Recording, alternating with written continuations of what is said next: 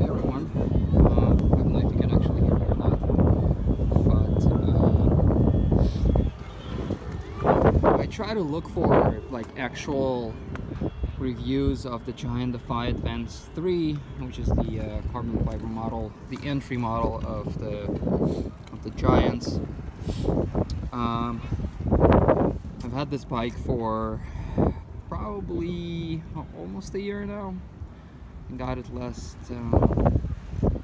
August, I think. Anyway, honestly, it's a cool bike. It's fairly light, not as light as you would like for I guess a race bike, but this bike is not supposed to be race. Sorry for my sniffling. It's about 2 or 1 degree Celsius right now here in Brooklyn. So a few things that I would like to say. If you do buy this bike, then first of all, replace the saddle. The stock saddle that comes with it is about 300 grams. It's not very comfortable, so I did replace this one with the Physique Antares R1 carbon braided, which is about 165 grams. I shaved like half the weight of that already. The wheels, the stock wheels that come with it, well, it's wheels, nothing special. I researched a little bit and found out that the stock wheels together, it's about 2100 grams. So I will be switching to either DT Swiss or Mavics. The Casirium for the Casirium, I think this Pro goes for 1650, which is 1650 grams, which is basically shaving half a kilo from my bike weight. Another thing that people don't really talk about is this thing right here. As you can see, it's a bit of a issue to put up properly the bike computer. I have here the Wahoo Element bolt. Also, if you want to mount anything, then you literally have to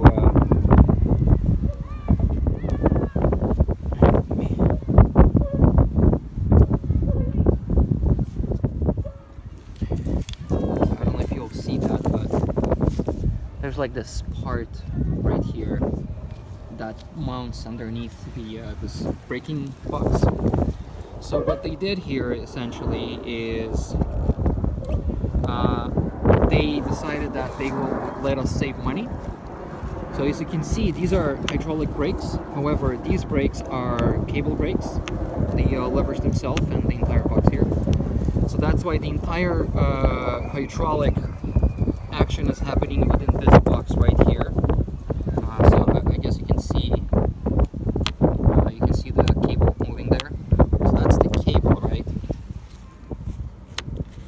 And the hydraulic action is happening within this box right here.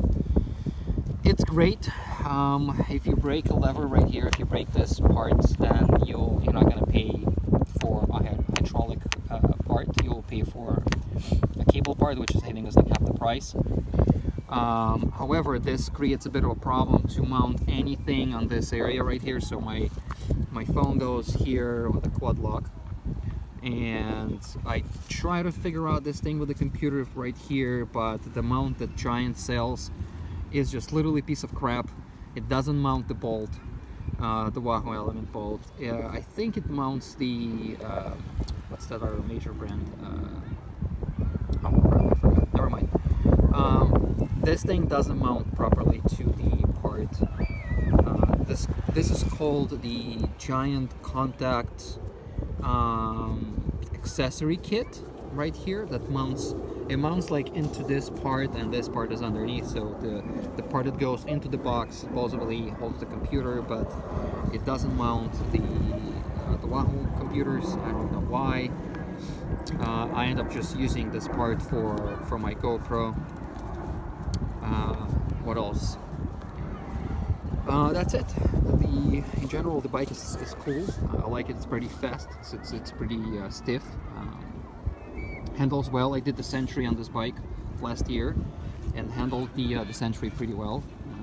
I'll back away so you can see the entire bike. The coloring is very bright, but you know, I guess it's fine. It's cool. I mean, I like it. I wear some, you know, bright colors on myself, so this is fine. All right, so this is it. Hope this is helpful when you make a decision to buy Giant Defy advanced models. I think they're all come for this box, so keep that in mind.